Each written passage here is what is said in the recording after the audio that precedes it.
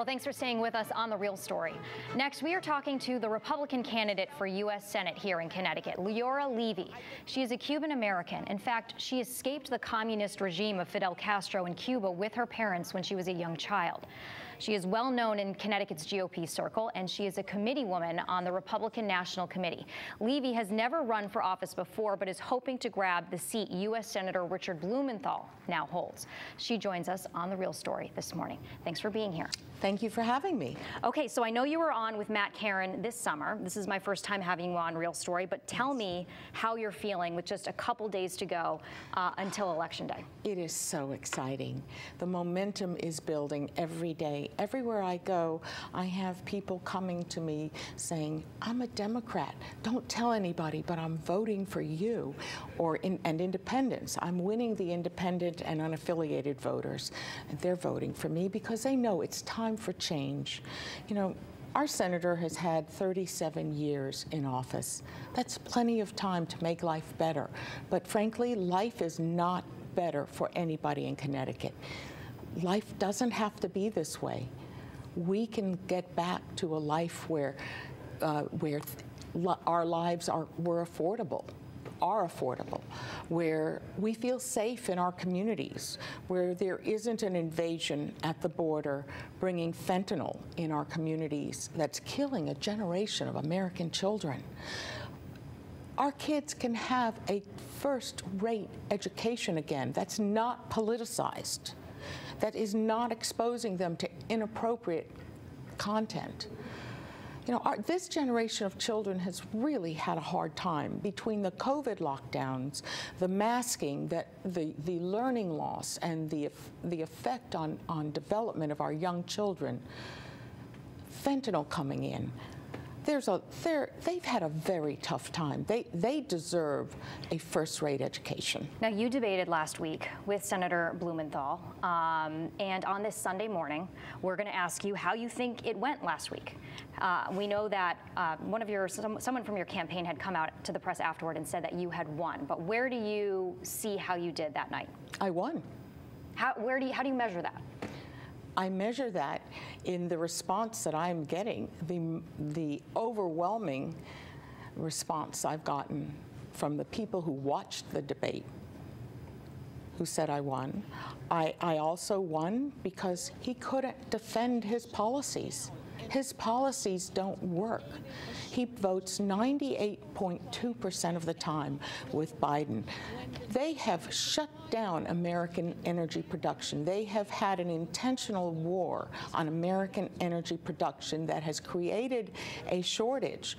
You know, America has the largest reserves of energy in the world, and we produce it more cleanly than any other country.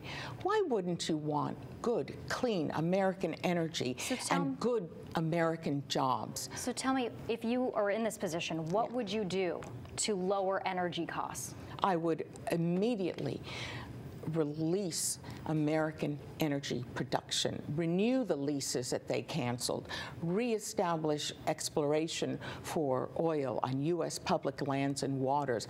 I would encourage more American energy production. Basic economics. When you increase the supply, the price goes down. The reason that our prices are so high is that they created an artificial shortage, and they are using election year gimmicks that are foolish and reckless to try to bring the price down temporarily. They have depleted our strategic petroleum reserve. That is meant for emergencies. They've depleted it by over 40%. Last night, my opponent spoke to that directly. He supports that policy. Okay, so here's a question. I call it reckless and foolish. Gas prices are, you know, crazy for people. I know, because I drive all over the state. Right, exactly. So some would say that that is an emergency, right? That would be the correct use of that. What's your response to that? No. That is not an emergency. An emergency is when the Gulf gets hit by a major hurricane that shuts down the rigs. An emergency is when there is some sort of attack or war or some other type of military operation. Well, the war in Ukraine, yes, right? but that's not an increased emergency in the United States. Okay. Excuse me. All right. This is an election year gimmick. It is a drop in the bucket compared to the amount of energy resources we need for the prices to come down. On that note, because yes. you had said this at the debate last week, you had said that the Democrats have intentionally caused inflation. Explain that. Well, they have passed trillions of dollars of wasteful spending that even their own economist, Larry Summers, warned them would cause historic inflation. They are set on their socialist, big government programs, their green dream ideology at the expense of the American family. They don't care what it does to our budgets. You know, when the senator was asked about how he would rate our economy, he said, well, it's ongoing. You know what? Connecticut families don't have ongoing time to pay their bills. Those bills are due every month. And when I was in Durham at the Durham Fair, a man came up to me very emotionally and said, you know, I have a good job. I'm a welder. I've always provided for my family, but now I don't know how I'm going to pay my mortgage. Every month I have to juggle the bills, figure out which ones I'll pay, which ones I will let slide and hope they don't come after me. People are hurting. This is not some esoteric exercise in a college textbook. But this is real life. Back to inflation. Inflation is global too, right? So yes, but I'm running for U.S. Senate. So, I care about the United States. Right, so but when you say that the Biden's policies caused inflation, did they worsen inflation in your view or just caused inflation? They caused inflation in the United States. On the day he took office, inflation was below 2%. If you look at a graph of inflation starting from the day he took office, it is a straight line up. The war in Ukraine happened up here. So then it went there, but it was already up here. Okay. Okay.